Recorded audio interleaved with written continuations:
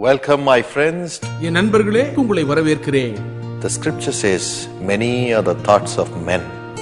மனுஷருடைய எண்ணங்கள் அநேகமாய் இருக்கிறது என்று வேத வாக்கியம் சொல்லுகிறது. But God's will shall prevail. ஆனால் தேவனுடைய சித்தமே நிலை நிற்கும். We are here to understand God's will for our life, and as we do it, we shall prevail. நம்முடைய வாழ்க்கையை குறித்து தேவ சித்தத்தை அறிந்து கொள்வதற்காகவே நாம் இங்கே வந்திருக்கிறோம். அதன்படி நாம் செய்யும் பொழுது நாம் மேற்கொண்டு ஜெயிக்க முடியும். The Bible says the fashion of this world passes away. இவ்வுலகத்தின் வேஷம் கடந்து போகிறதே என்று வேதம் சொல்லுகிறது. But he who does the will of God stands forever. ஆகிலும் தேவனுடைய சித்தத்தின்படி செய்கிறவன் எவனோ அவன் என்றென்றைக்கும் நிலைத்திருப்பான்.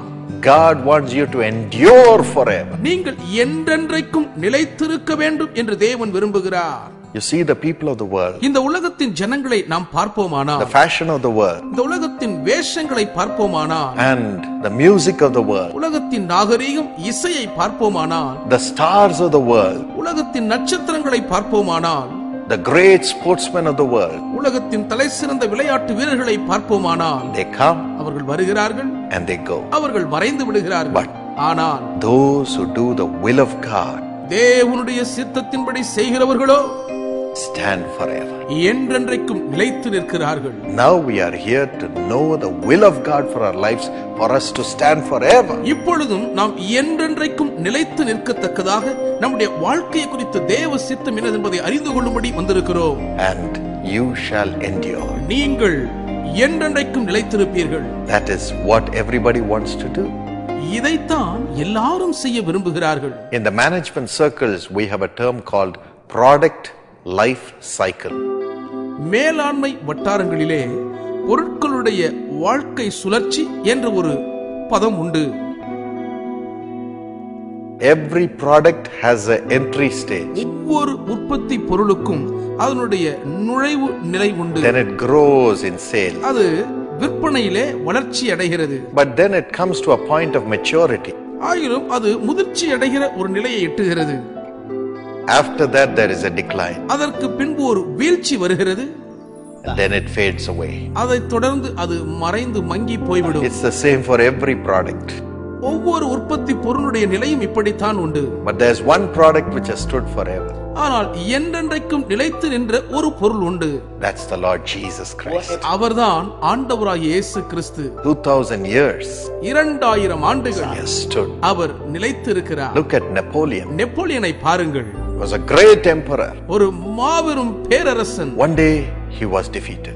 ஒரு நாள் அவன் தோற்கடிக்கப்பட்டான். And he was thrown into exile in the Isle of Saint Helena. புனித எலினா தீவுக்கு அவன் நாடு கடத்தப்பட்டான்.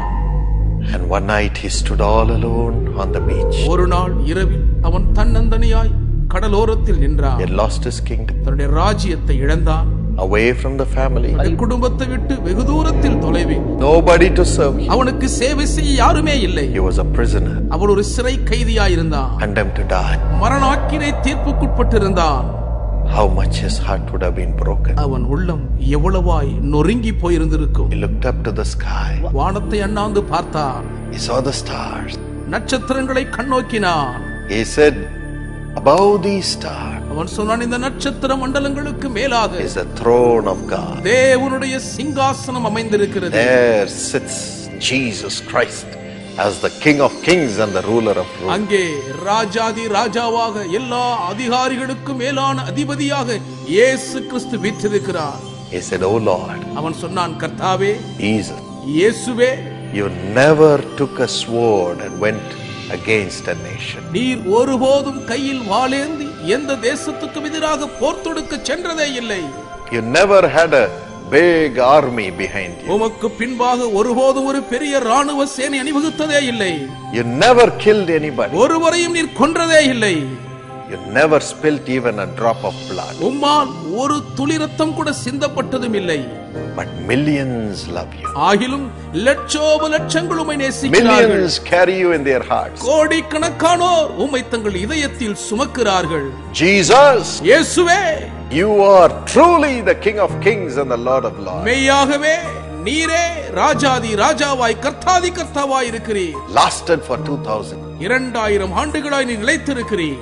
Yes. ஆம், Jesus Christ lasts forever. இயேசு கிறிஸ்து என்றென்றைக்கும் நிலைத்திருக்கிறார். And the one who carries him in his or her heart, அவரை தன்னுடைய இருதயத்தில் தூக்கி சுமக்கிற யாராயிருந்தாலும், and the one who lives according to his will in this world will endure forever. இந்த உலகத்தில் அவருடைய சித்தத்தின்படி வாழ்கிறவர்கள் எவர்களோ அவர்கள் என்றென்றைக்கும் நிலைத்திருப்பார்கள். You can endure. நீங்கள் என்றென்றைக்கும் நிலைத்திருக்க முடியும். That's why we have come to hear about him.